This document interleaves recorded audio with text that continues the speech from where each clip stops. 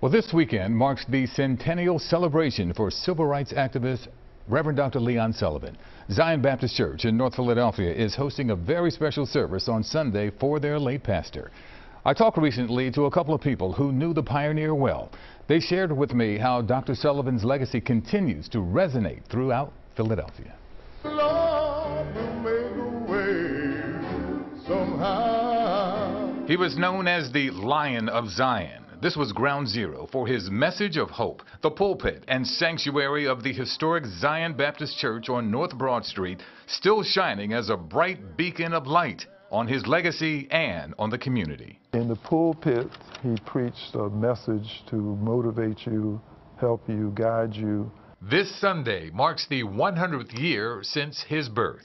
Dr. Sullivan passed in April of 2001 at the age of 78. After serving as pastor of his church for 38 years, Ronald J. Harper, Esquire, speaks to how his dear friend was a catalyst for change, from fighting to end apartheid in South Africa to fighting for equal rights for blacks during the turbulent civil rights era.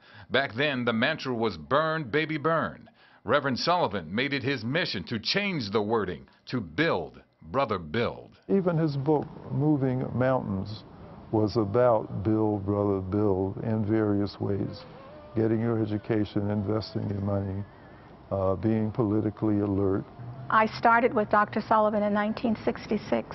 Mabel Wellborn shares how Dr. Sullivan left an indelible mark. He created the nation's first black-owned shopping center, Progress Plaza, as he worked hard to create job opportunities for black people. She truly hopes his mission for bettering the community can be applied to the times in which we now live. People, the citizens, need to understand that there is a role for them to be engaged in solving the problems that we're having today. And hopefully and prayerfully lead to a better tomorrow. I really am very excited because the expectation for Sunday and the centennial celebration overall for me is an opportunity for those of us, the living, to acknowledge the shoulders on which we stand. The Lord will make a way somehow.